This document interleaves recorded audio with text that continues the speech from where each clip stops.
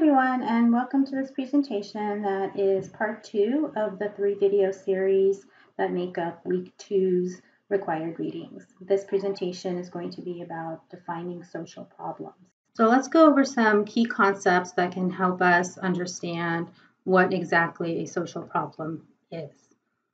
There's actually 3 key concepts that we'll go over, and what we're interested in is the difference between them. So what is the difference between a social need versus a social condition, and what makes a social condition become a social problem? It's important to understand the differences between these 3 concepts because social welfare policies and the programs that come from them are designed to address social problems. As social workers, that's what we're interested in, is addressing social problems. But not everything is considered a problem that we as a society have to do something about. So how do we know if something is actually a need, a condition, or a problem? So we'll go over each one separately. So the first is social need, and there's many different types of needs. But generally speaking, it's the lack of some sort of resource, and it's experienced by a significant number of people. And this resource is considered desirable, necessary, and essential to a certain quality standard of life. For example, we all need housing in terms of shelter of some kind. Most of us need employment to survive. These are all needs that we have, and they're social needs because they're experienced by large portion of society, if not the majority, in terms of employment, but definitely everyone needs housing of some kind.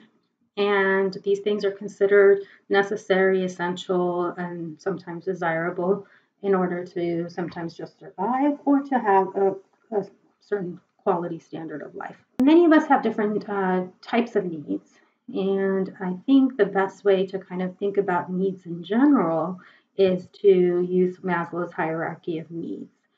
This is something that you'll go over in more detail in your human behavior and social environment class. So I won't spend too much time here on it, but if you want more information, Google is your friend. And I am too, in the sense that you can ask me as well. Okay, so let's go over his hierarchy of needs, which is demonstrated by this triangle. At the bottom, we have physiological needs like food, water, oxygen, rest. So the housing I mentioned earlier would go under this physiological need in terms of shelter. Okay, the next one is safety, which has to do with security and stability, but also not having to worry about threats and chaos in the environment. Next, we have belongingness and love, which involves intimacy and affection, both from family and partners, but also from friends. Then we have self-esteem, which has to do with self-respect, a sense of achievement or productivity, a sense that one is worthwhile. And at the top, then we have a sense that one is actually fulfilling one's potential, and that's referred to as self-actualization. So these are all needs that we as human beings have, but in terms of importance to one's life at any given time, that is dependent on a variety of factors such as culture, wealth, social status, etc.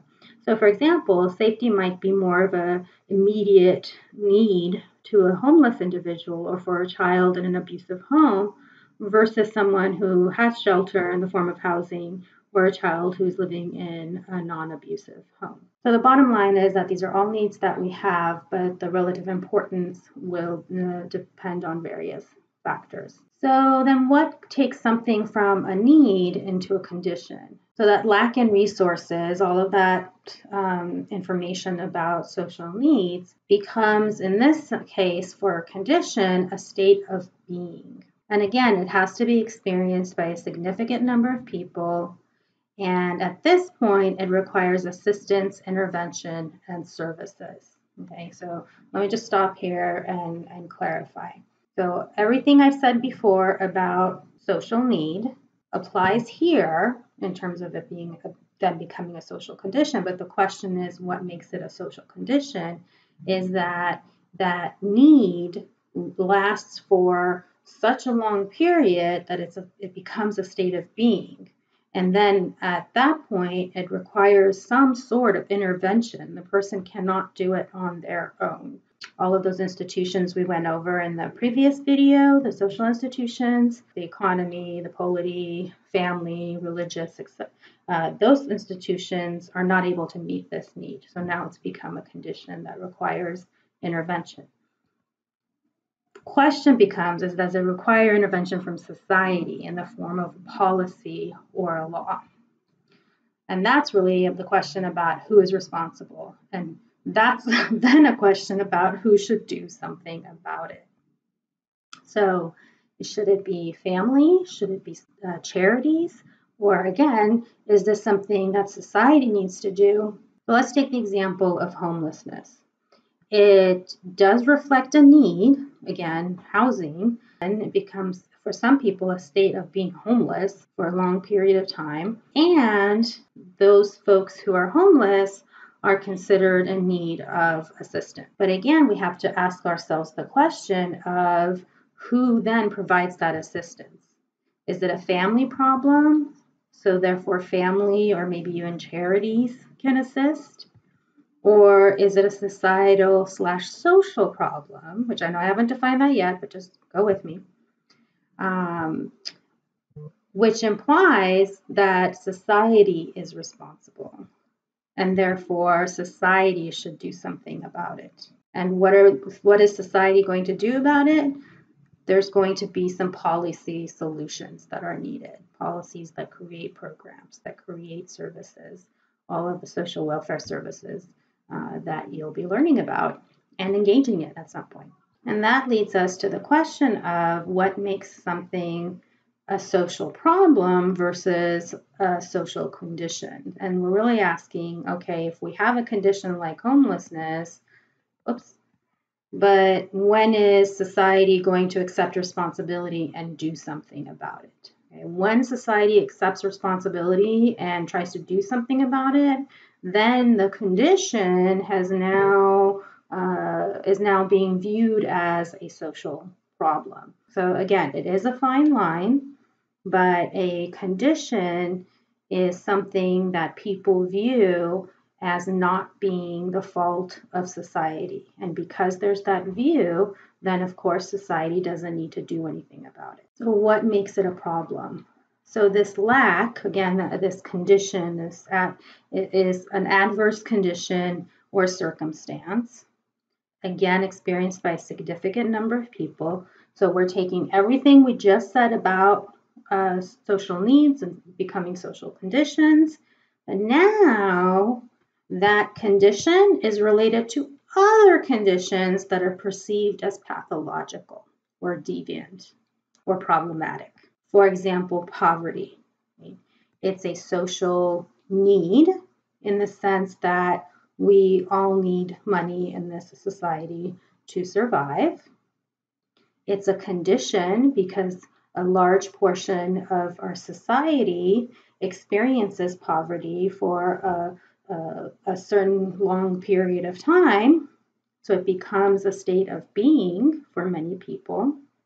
And in some cases, it leads to crime, right? Like stealing and things like that. I'm not saying all impoverished people steal. I'm just saying that poverty is related to crime, to delinquency, to not finishing high school, things like that. So there's all these other negative consequences to what was once just considered a social condition. So think of it as a checklist when you're trying to figure out is something a condition or a problem. Let's take autism, for example. This is a condition that some estimates suggest 1 to 50 or 1 in 50 or 1 in 70 children. So that's a huge part of our child population. But is there a lack or a need of something that is important to a quality standard of life? Some may argue yes, some may argue no. So we'll just leave that one open for now. Is it experienced by a lot of people? Yes, a lot of children. Does it have negative consequences? Sure, if it's untreated, then there's negative consequences for the child and for the family, but is it going to lead to some sort of pathological or deviant behavior like crime, etc.? And the answer is no. So, in that sense, is there something in the structures of society that is allowing this condition to continue so that there's policy solutions that we need in order to treat autism? And in this case, no. So it's much easier to think about something like homelessness then as a social problem because it definitely describes a lack in terms of the need for housing. It's experienced by 500,000 people, though that's the current estimates nationally. It is related to negative consequences, right? Crime is related to homelessness. And sure, there are policy solutions, housing first programs, things like that, so that if society takes responsibility for lack of affordable housing, for unemployment, etc., then there are policy solutions that can address that responsibility. Another thing I want to say about social conditions versus social problems is that they really have to do also with how we perceive that need and how we perceive the people who have that need and how we perceive whether or not society should take responsibility. And what's interesting and hopeful is that our views change over time. Our societal views about marriage, about the LGBTQ community, about child abuse, domestic violence, etc. Those views have changed over time, and that's very hopeful. If you think about just 30 years ago or so, a man could rape his wife, and that was not illegal. It wasn't until the 60s that people started to view child abuse as something that society should intervene with. So when we say views have changed, really that has to do with values changing over time. Really that has to do with values changing over time. And values are a very big part of policy decisions, as you'll note in the Applebaum reading that is required for week 2. The next video in part 3 of this series will go over values in much more detail. So that's it for this presentation. Thank you for watching, but it's not the end. It's just the end for now. Make sure you go to part 3. Thanks again.